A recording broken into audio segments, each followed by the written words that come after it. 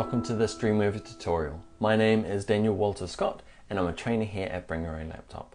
What we're going to look at this tutorial is we're going to look at styling our links or our hyperlinks in Dreamweaver.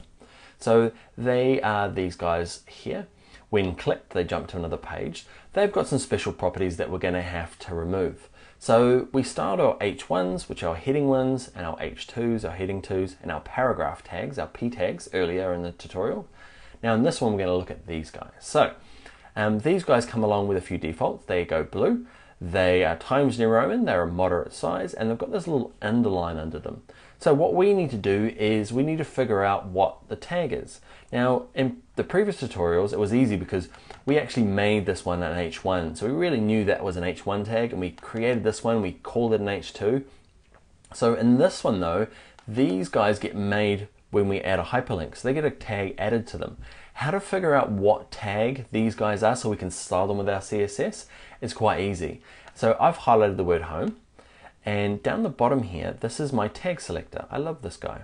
He tells me what the tags that are applied to this. So the body is the overall part of the website. That's everything that the user sees. Okay, you generally don't have to worry too much about the body tag. He is in an unordered list, which is a bullet point, and inside this list item, which is the dot itself. Okay, and this is the bit I want to play around with. This is the A. It's called the active link. So unfortunately, yeah, it's not easily to guess. So it's the A tag is what a hyperlink is. So if I style my A tag now, it will style 1, 2, 3 of my hyperlinks. So let's give that a go. So I got my cursor flashing in here. Why not? It doesn't really matter where your cursor is flashing. You can type it in afterwards. I'm going to go make sure it's going in on my design CSS designer. I'm going to make sure it's at the main.css. I'm going to create a new selector, and you can see it's brought the whole list. I just want to style the A, so I'm going to delete everything that's not the A. And what I'd like to do is I'm going to play around with the color, which is an important one because it's gone blue. So I'm going to zoom out so you can see everything. So you can see my hyperlinks over here, they're blue. So go down to text in your CSS designer. Font color, I'm going to change it to green. Click enter. You can see my hyperlinks over here have all gone green. Perfect. And the next bit we're going to do is play around with the font. So I'm going to pick my Gill Sans.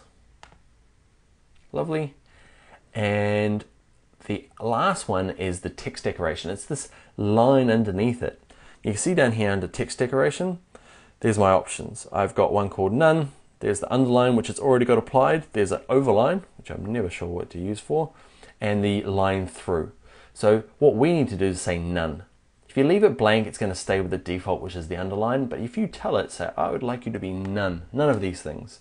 If I zoom out now, you'll see my home, about us, and contact us have nothing applied there. Great. So that's how you style a slightly more unique tag, and definitely how you style the hyperlink or the links. All right, thanks for this. I'll see you in the next tutorial.